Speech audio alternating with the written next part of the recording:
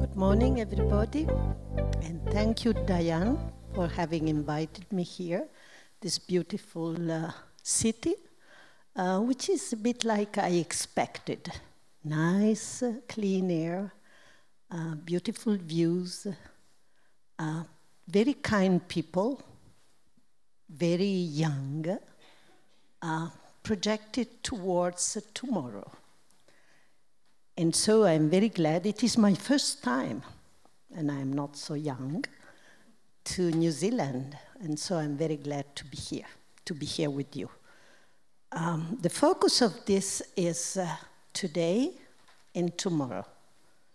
And we have discussed up to now a lot of this under the perspective of individual lives. Save today for your tomorrow's welfare. It's very important, but it's not the only one. And today we will look at today and tomorrow under a different perspective. And that is a perspective I want to show here. With the presentation? Okay, this is the title. This is the demographic transition. It's Italy, but it could be any country in Europe. And it could be most of country in the world. So what does this mean? It means that you have age group, and you have women and men. And this is what it was yesterday, 71. Europe was like this. Many young people, and as you go up in the pyramid, the number of people restricts. Now look at what is happening. This is today. And you see that the number of young is restricting, the number of older people is increasing, and the pyramid age is increasing also. So you have people, many people, women in particular, over 100. And look at this. This is tomorrow, 2061. So what is this? Today, yesterday, today, and tomorrow. Are we preparing for our future? It's not only to say that we have to say that is the individual perspective, but we also have a perspective of society. Oh, sorry. I thought you were objective. So are we preparing for our future? And this is, we can discuss this very important question, I think, under many perspectives also. But what I want to say today is something about the pension system. Because the pension system is something that ties together all the generations in order to have for us enough savings tomorrow. So we are looking at this intergenerational pact, that is the pension system, which we call an intergenerational pact, and we are asking whether we are preparing adequately for the future. So what I want to talk, this is just to show that you can think at yesterday, tomorrow, today and tomorrow, taking a societal perspective, okay? Now, what we are going to see is, oh, this is New Zealand.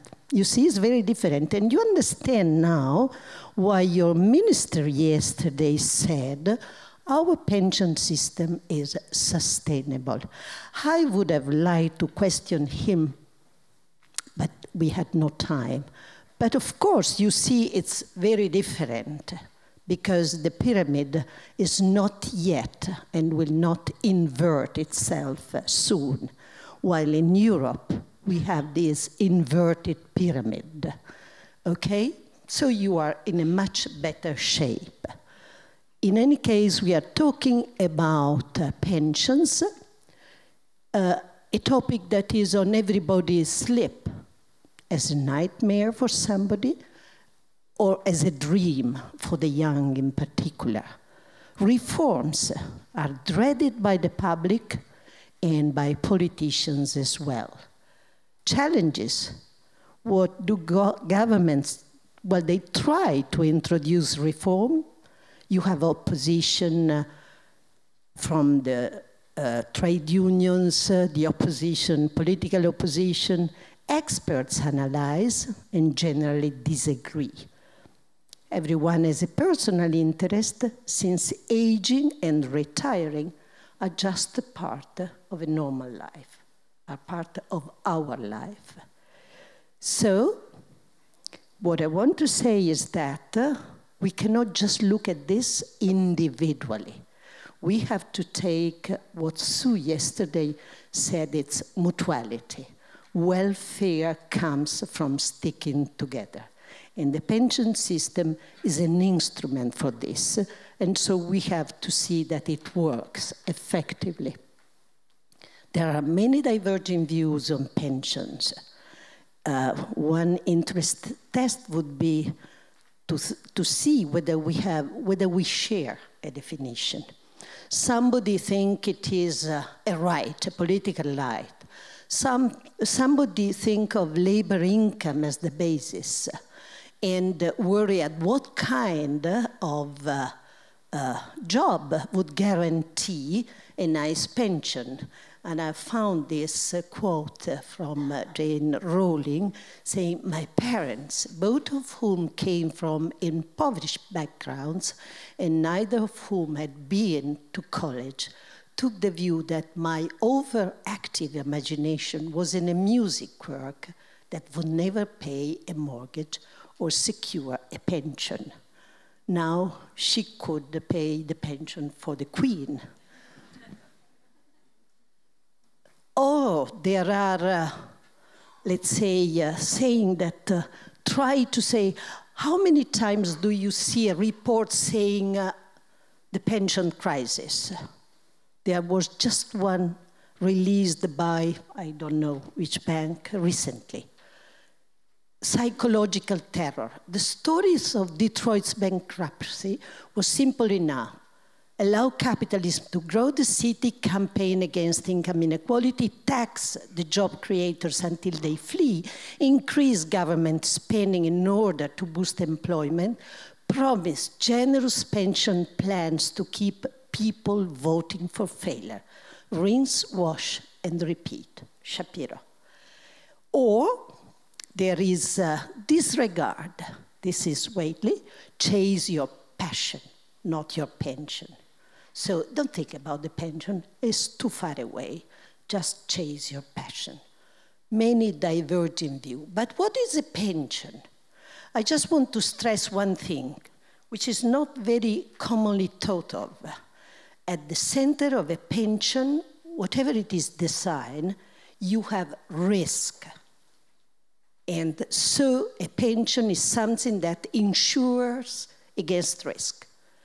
You have particularly longevity risk, which is an individual and a society's risk, aggregate risk, and risk is at the center. It's not just like any other financial insurance.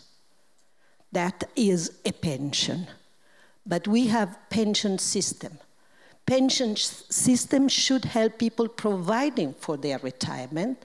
It's the saving function. Prevents poverty in old age. That is a very important function.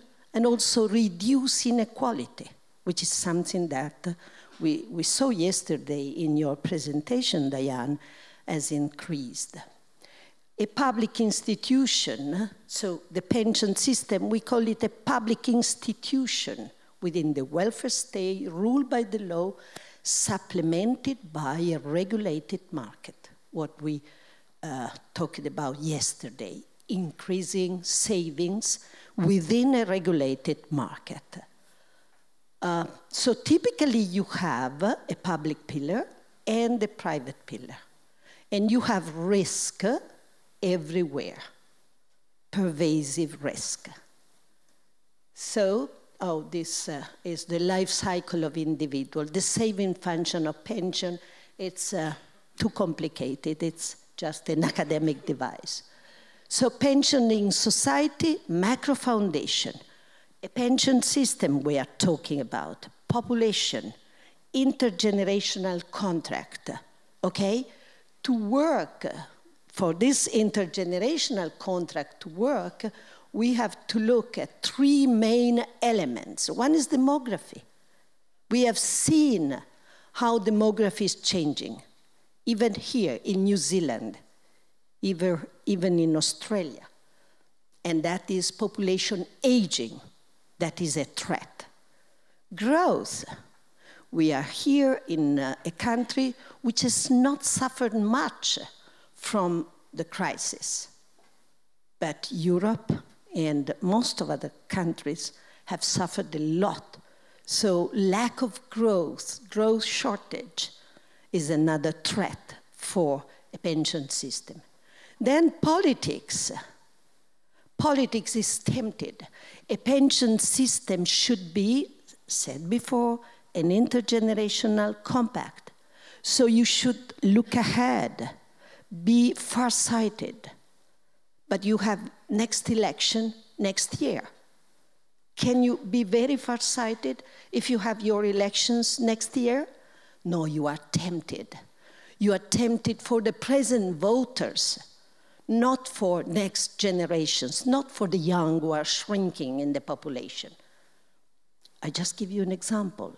In Italy, we have a very important vote in December about a referendum. It's a referendum about the constitutional change. Very important. And you know what the government did? Increased pensions. Why? Because the young are so few, and the older people are so many. And he wanted to be nice to the people, because he wants people to vote yes at the referendum and not no. So it's common, it's not just Italy. Ask the French people, ask André. He will tell you a lot of things about the French politics. Funded system, yesterday, funded system, private savings for retirement are not risk-free, absolutely. There are many risks also in savings, financial risks, financial crisis. Now, one of the problems for pension funds is that everywhere interest rates are going down. They are near zero or even negative. And you are talking of inviting people to save for their retirement. And they ask, what is the return I reasonably get from these savings? And if you are honest, you will say, well, about zero for many years ahead. Insurance companies, are they happy with this monetary policy of very, very low interest rate? No, they are not. But it's a fact of life. And as the chairman of the European Central Bank said, it's going to last. It's going to last. Inflation. Then you have excessive costs, mismanagement, frauds. I don't just look at this. That shows that everywhere the frauds have increased. Compare 2013 with 2015, and you see it goes from 17 to 20, from 63 to 80, 83. The number of people who haven't suffered from fraud declined from 83 to 63. So all the others had experience of fraud. So what makes a good pension design? We have to consider that we said risk. So here we have to see that there is a a good distribution of risk. That is the main thing. When yesterday you talked about the kiwi, very important, but you have to consider the whole picture, because kiwi is just one part of your retirement savings.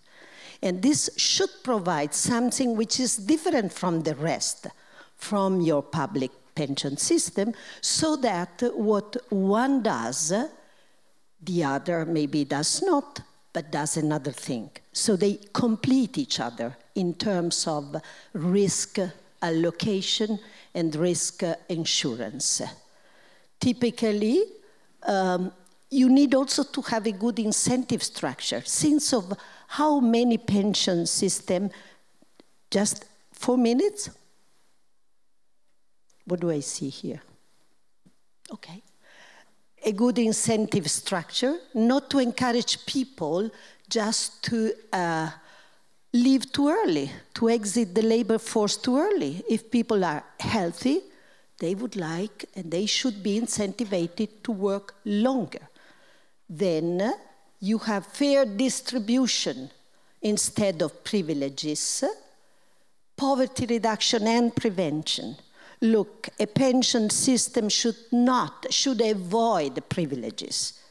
And we have too many, just granting privileges. And the way to do this is to segment the system. When you have a highly fragmented system, is because you want to grant some privilege to somebody. So it's lack of transparency that is the way for privileges. And then transparency, uniformity, and low political manipulation.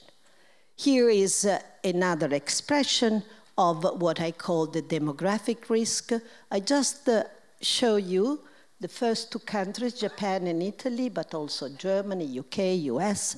It's the old age dependency ratio, the number of older people with respect to the number of the working population. So it's going to double in most countries in the next 4 decades. This is a real challenge, whether you like it or not. And it is in this context that, for example, immigration should be considered. We don't have time now to talk about this. The economic risk, of course, is the crisis and the fact and unemployment.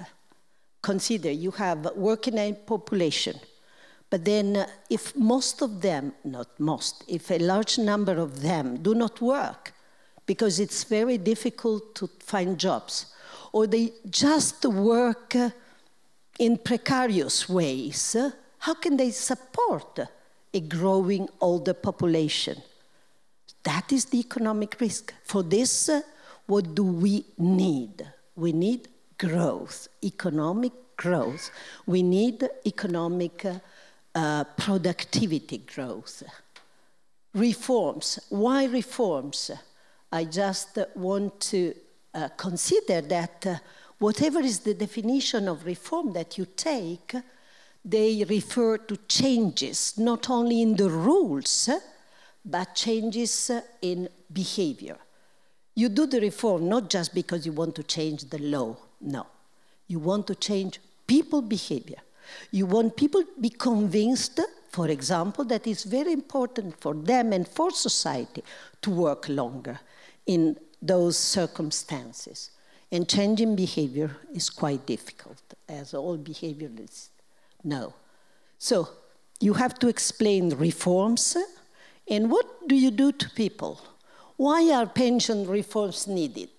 And the usual thing is that you have to regain financial sustainability.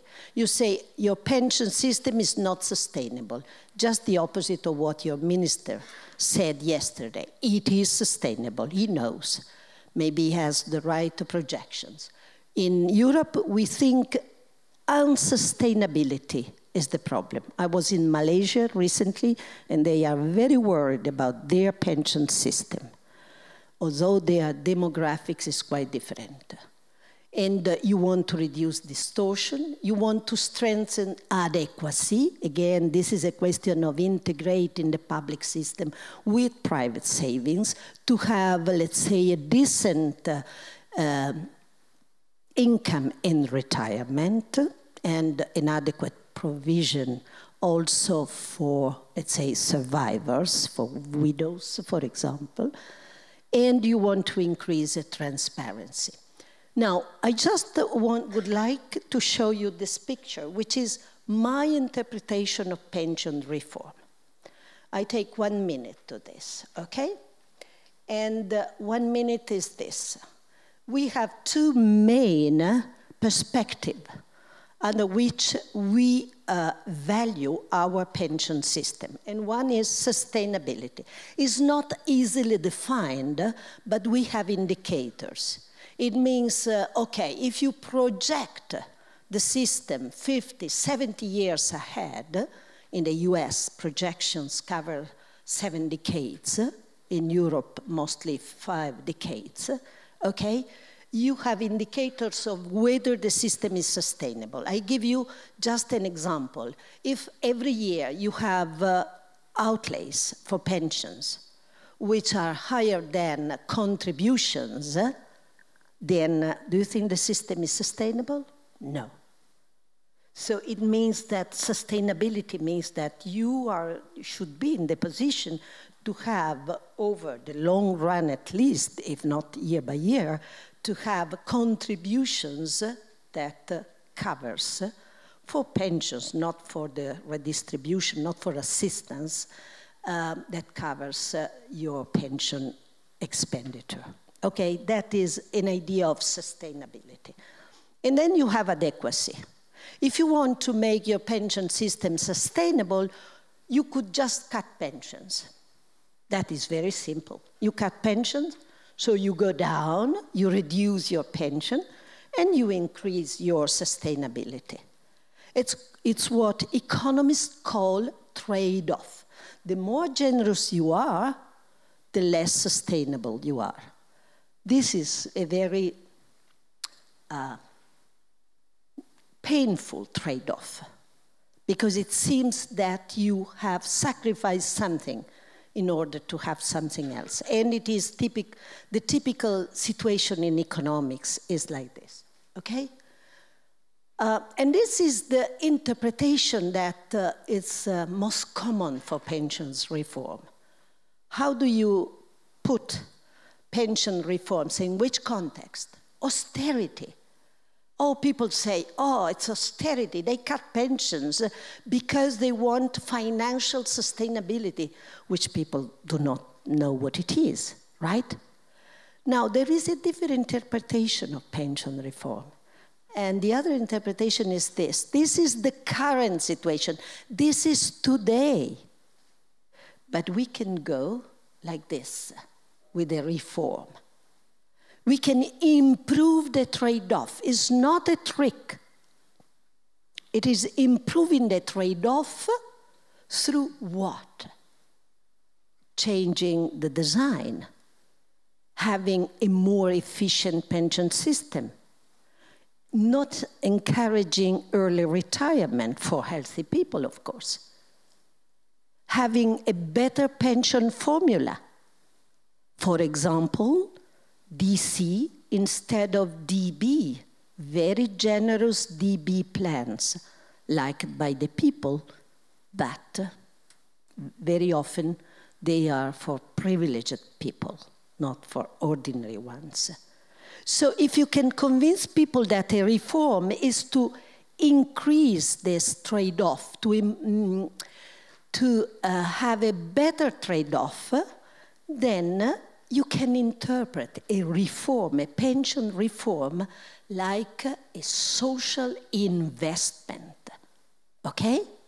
It's not an investment that you do personally, but it's a kind of social investment, giving benefits to society, taking up the mutuality that there is in a public pension system. This is not very easy to explain to people. I tried when I when I was minister in my country, I tried when I talk to people, it's not easy, but it can be done. And this is part of what I call financial education. This is just a quote that I like from Jean-Claude Juncker. He says, we politicians all know what to do, but we don't know how to get re-elected once we have done it.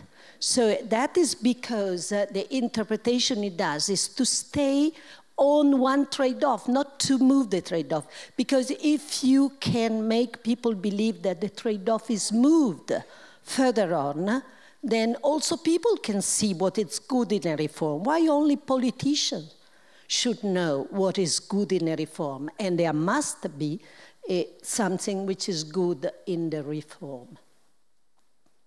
So I just skip this. Information is essential. This is an example of the very famous orange envelope, telling people what they have in their pension account. It's public, mind you, it's not a private pension, it's public, but it's informed people, because to understand, people have to be informed. And very often politicians do not want people to be correctly informed. They prefer a bit of manipulation. 7 essential notions. One is pay-as-you-go as an intergenerational contract. I go very quickly because you all know these concepts. Of course you do. Rate of return, compound interest. Postponing retirement increases benefits more because you have more contribution and lower expected longevity. You have risk diversification. You have high payroll taxes. You want high pensions? Increase payroll taxes. But then that means high labor cost. That is something that in Europe is almost prohibited because we already have high labor cost. Acquire rights fallacy, another outcry. It's my right. And you ask, yes, but have you paid for it? Who is paying for you, for your right? And you're not nice if you ask this question, but it is the question to be, of course, for generous pension, not for poor pensions. And then lump of labor fallacy. The idea that if you want the young have jobs, then you have to make easier retirement for the older. Exit the older, enter the young. It's not like this. That is a lump of labor fallacy. So the new paradigm is to have continuation of reform, transparent information, and financial literacy, which should be an alternative to both paternalism and populism. And so this requires that we take very, very seriously investment in education. And this is my preferred quote, which I adopted when I was a minister, and it's easy, impossible, tough going, worth a shot. And I really believe that financial education is worth a shot. Thank you.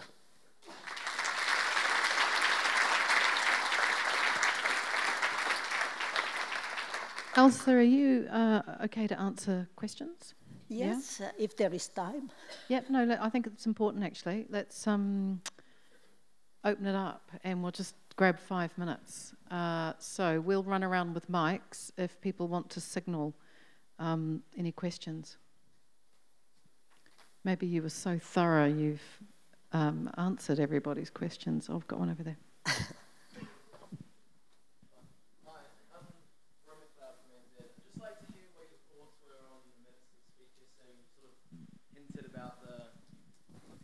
Sustainability of KiwiSaver here. Sorry, I did not. The minister's speech yesterday. Yes. About what? You said you would like to have asked him a few questions. Could you just sort of elaborate on your views on what he said? Oh, yes, yes. For example, he didn't say almost anything about how the system is financed. okay? So he said it's sustainable. And with a population outlook like this, I believe, meaning that you don't have the demographic challenge that is so typical of Europe and many more countries, okay? So you have this population. And also from an economic point of view, I mean, unemployment is very low here. So it means that people are working. And another thing that people should know is that the best promise for a good pension is decent and long enough employment. That is. So decent salary, okay? So the demographic and economic outlook here is much more favorable. But I just don't know, for example, if the pension, the superannuation is DC or DB. If it is defined contribution or defined benefit. If it is defined contribution, it's like an insurance scheme that is mandatory and that is collectively managed. And that is the, let's say, generational compact. It is pay as you go. Pay as you go. So it means that you take contributions for working population and you immediately use the proceeds to pay for pensions. That is the generational compact. Given the population and the economic conditions, this can be sustainable. But if it is DB, what is the incentive structure that you have? Is it uniform? Is it universal? Those are the questions that I would have liked to ask him. So we are going to have a pension panel next that I'll be on. And so I'm happy to go into some of the more detail on the perceived sustainability and how much the super system costs us in New Zealand and our growing thoughts on what that means. Any other questions for Elsa?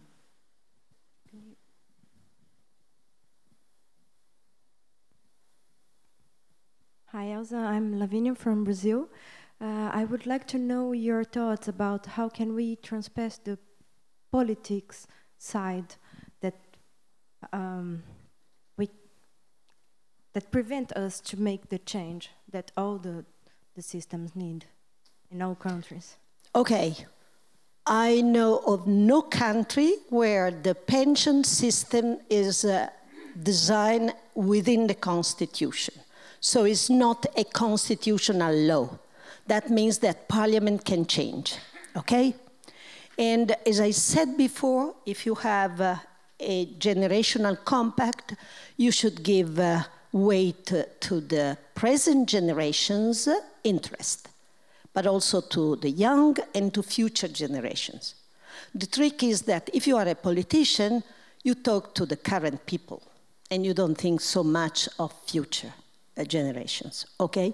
So the temptation to be more generous is high in politics. And this means that you are piling up debt. Because when you have a bond or a bill, what is written there is, I will pay this to Andre if Andre is giving me the bill, because that is part of his wealth. That is a promise that I make to him, okay?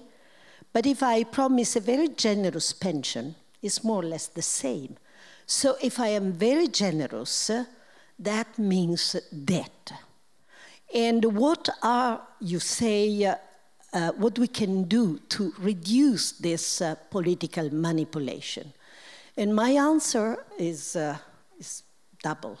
On the one side, you have to have a very transparent design of the pension system.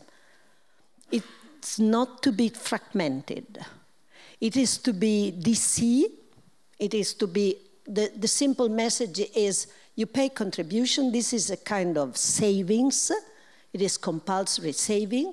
Then you have what you have contributed in, you receive your pension. This is for everybody, with exceptions, motivated for the poor, not for the rich. When you have exception for the rich, that is exactly political manipulation, okay? Lobbyism. That is no good. So transparency is key, but transparency should be combined with people awareness. Now, that is, the message is, it's a long way. It's not immediate. But if you have more educated people, people that can understand what's going on, and that just don't think that they owe their own pension to politicians, because this is not the way. I should not be grateful to a politician for my own pension. I should be grateful to myself because it's the result of my work. Then that means that you reduce the incentive to political manipulation. Right. Elsa, can I ask you to grab a seat because you're on our panel next? Can you please join me in thanking Elsa for this morning?